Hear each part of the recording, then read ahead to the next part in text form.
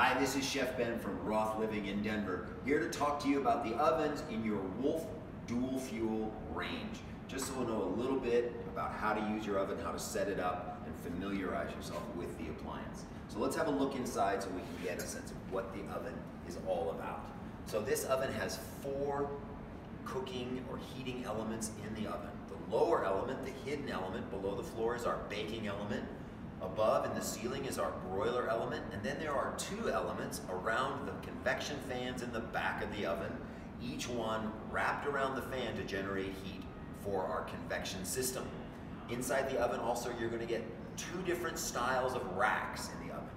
The lowest rack in the oven, on position 1, which is the bottom layer of the rack, is a standard sliding rack with an upturned handle to allow easy sliding onto these stainless steel glides on the door of the oven, so you can place a large roasting pan here so you can load it without any trouble and then slide it back into the oven in that lowest rack position. The second style of rack is our full ball bearing glide rack, which slides easily out of the oven so you're able to access whatever it is you're baking or roasting on that oven.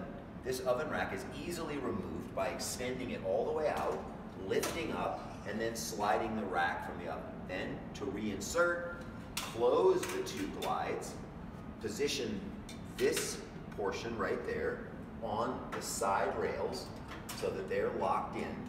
Then once those are in, simply slide it backwards into the oven. It'll lock in place and now easily glides out for easy loading. The third rack is similar to the one on the bottom, except the handle is flat, and that can be positioned anywhere in the oven for ease of use. All right? Now when you're operating your oven, you're going to have 10 different modes. Those modes are accessed on the bezel that surrounds this black knob in the center of the panel. Each one of the non-highlighted modes is your still oven modes, where there is no convection present in the oven. In the highlighted section are all your convection modes, where the fans are actually in full operation whilst you're cooking. The temperature is then raised or lowered by clicking this knob in either direction, high or low. Single clicks increase the temperature by 1 degree. Holding the knob down in either direction will increase in 5-degree increments. The center panel on the oven includes all your auxiliary functions for the oven. Your clock, your timer, your probe settings, your oven light, and your stop time and cook time features, so that you're able to completely program it when you would like the oven to cook and then to stop. Now upon receiving the oven, you're going to want to get it set up so it's ready to use.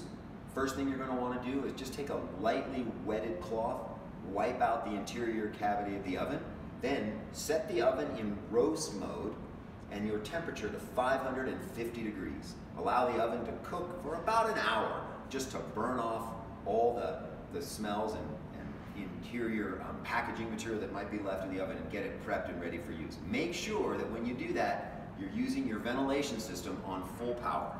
Now that the oven is ready to use, the one no-no that there is please don't line the bottom of your oven with any sort of aluminum foil or liner, because that will just ruin the look of your oven, and also it's not covered by warranty if something goes wrong because you put that foil on the bottom. So if you're interested in more videos with recipes and learning about the use of your oven, follow the link below to follow us on social media, and look forward to future videos here on the Roth Living channel.